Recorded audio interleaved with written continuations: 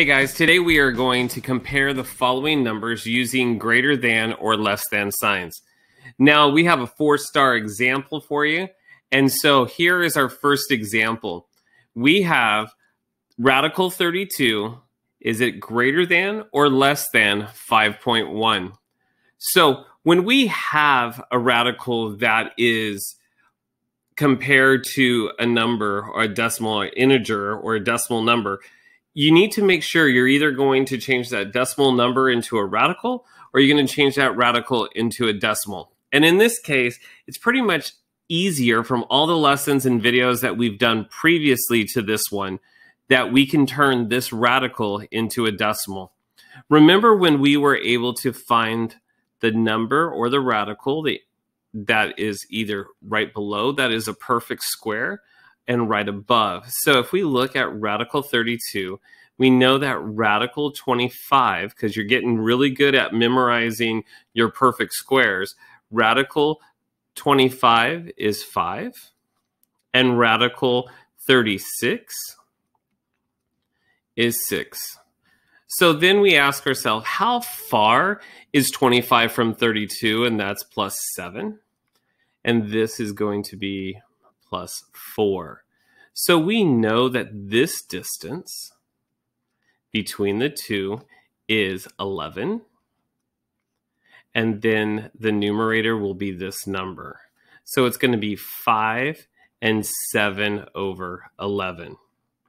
Now I seem to believe that 5.1, 7 over 11 is more than 1/2. It is more than 1/2.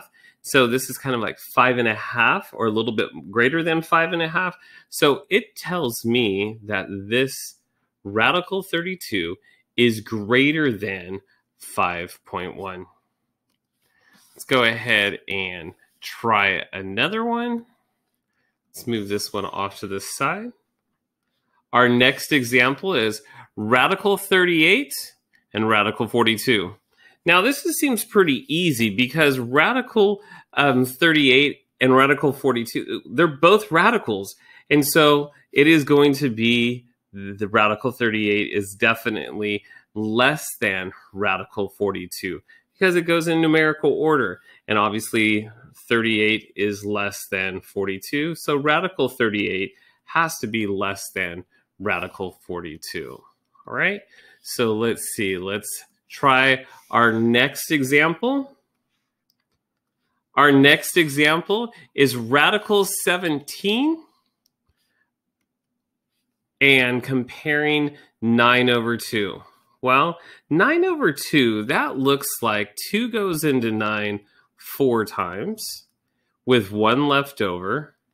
So we are going to look at 9/2 is really going to be like 4 and 1/2 or 4.5 if we did it as a decimal. So let's go ahead and look at radical 17. Radical 17, we look at the two integers that it falls in between, and we know that radical 16 is a perfect square for 4, and radical 25 is the perfect square for 5. So we ask ourselves how far, and we see that it is only a distance of 1 and a distance of 8. Therefore, these two distances come out to 9, 1/9. So our approximate value of radical 17 is 4 and 1/9. Now 1/9 is 0.111 bar. And so it is approximately 4.1 bar. So if we look at this, 4.1 bar, 4.5, it looks like radical 17 is also going to be less than 9 over 2. All right, we have one more example. And so our final example is, let's pull a drum roll, please. Radical 49 and 7.1.